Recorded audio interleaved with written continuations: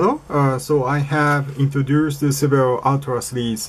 Some of them has a onboard OLED and some of them has a monochrome and some of them has a color. But when I look back the SDuino, I think not so many people require such a lot of interface I/O. And actually, in the case of SDuino, that was too least. I guess a bit more I/O should be required for some extension and most of the application. So this time I made a ultimate board. Actually, this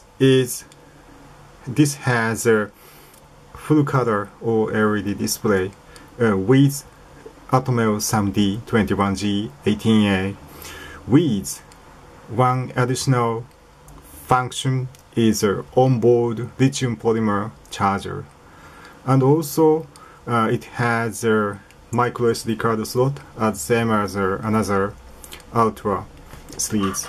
So this time I have small leap from the Ultra, so I would like to name it as ULTIMA. It's not Ultra. Now let's see how it works. Actually, USB connection has a load to program and also the charging, battery charging. And actually just insert the USB, it turns to LED, means now charging this small lithium polymer battery. And I added one switch for the main switch. Now let's see how it works. Now I'd like to switch on.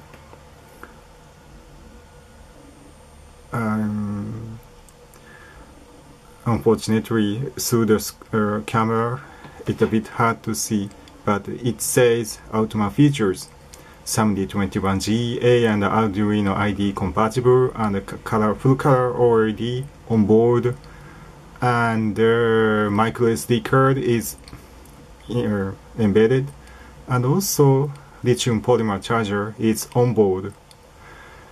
In addition to this function, now you can see ULTIMA. I added a list digital and analog input interface from D0 to D3 and also A0 to A3, and each has a 4 digital and analog input interface. And actually the size is almost compatible to the SD card size. So I think this is a real successor of SDuino. Have fun!